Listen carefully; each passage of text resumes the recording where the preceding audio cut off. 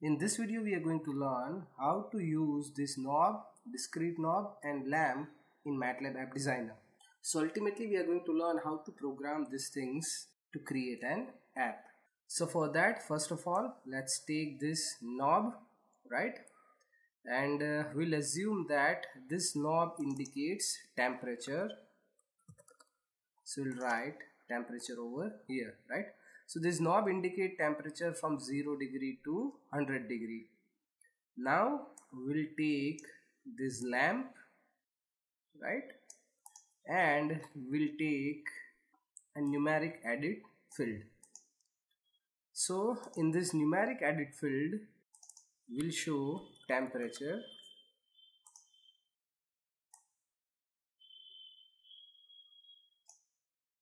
We just reposition this temperature,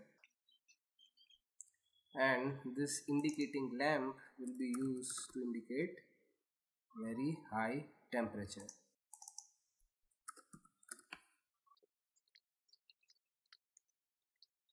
So this will be our app.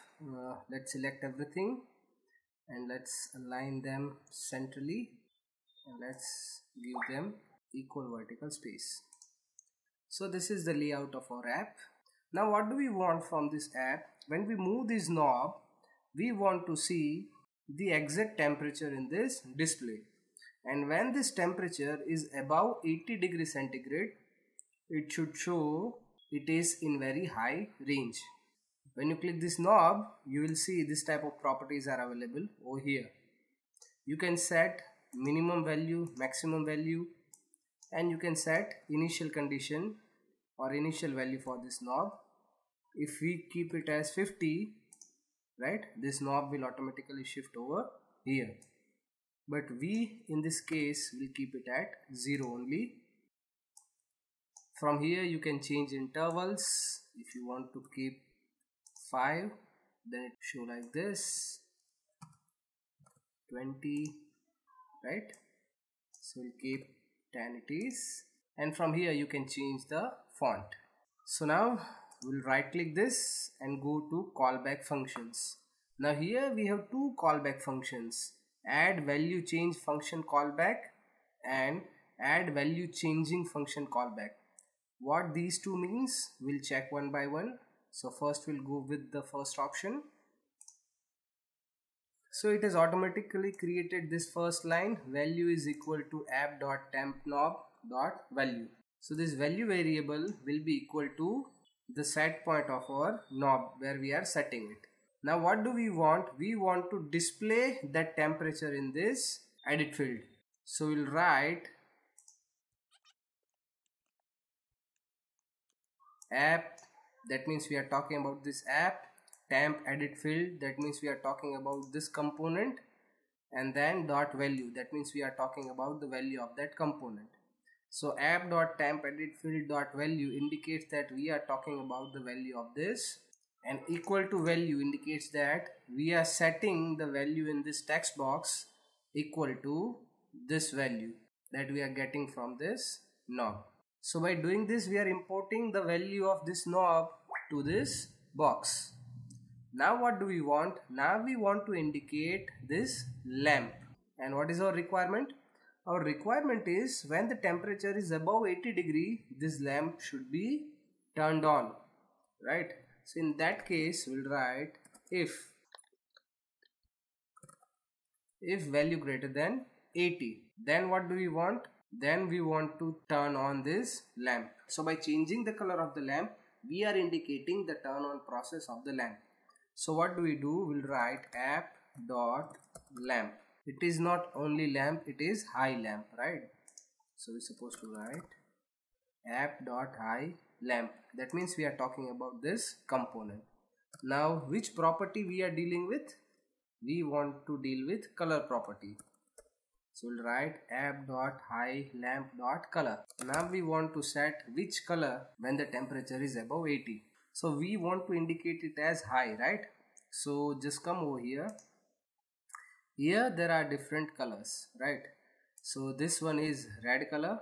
So to indicate red color, you're supposed to write 100. It is the RGB value equivalent to red. So we'll make a matrix, we'll write 1 0 0.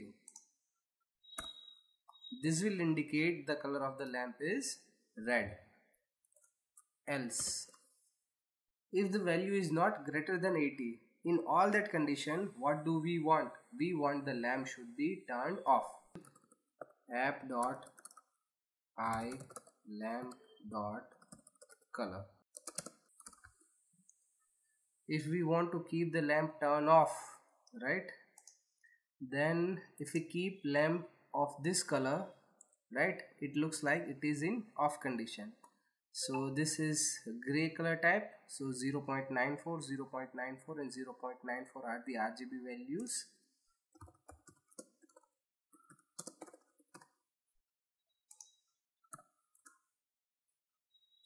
And then we'll end this if else statement, right? So I think our requirement is fulfilled. Now let's run the app, and for that we first need to save it. So let's say we are changing the temperature. There is something wrong with this. Yes, this I should be small. So yes, it is. It shows the value. Now let's bring it above 80, and it shows it is more than 80, right? So here there is one thing you observe, that when I keep moving this knob, the value is not changing over here, right? But when I release it, at that moment's value is being displayed over here. So instead of this, what if I want to make some changes over here, that whenever I'm changing this, the value should be updated on every instant, right? So just close this thing, come to this design view.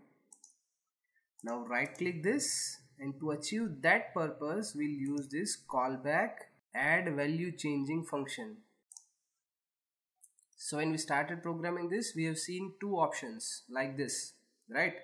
So first option we programmed like this, but if you want to continuously update the value in edit field, then you're supposed to choose this second option, right? So now we'll go with that option.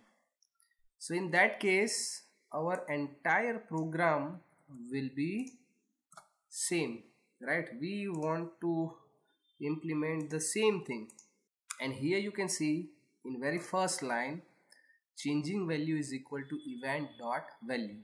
So at every event it will continuously update the value, whereas here in first line it is written as app.tempKnob.value. That indicates when you start changing the knob and when you release the knob, that last value will be stored over here. But this event.value indicates that whenever you change the knob, even if you have not released it, it will continuously update the value in this changing value variable. So now here our app temp edit.value will be equal to changing value. Now we'll keep this logic as it is, but over here we need to update the value of our variable. So this will be changing variable. Whenever this changing variable will be above 80, it will change its color, right? So now let's run. So here you can see whenever I'm moving my knob, the value is continuously updating. Now I'm moving above 80 and the lamp has been turned on. So we have learned to program the knob. Now it's time to discrete knob. But before we move there is a quick short question for you. And the question is based on this knob. If I want to change the value of this knob on every instant, which option I supposed to choose?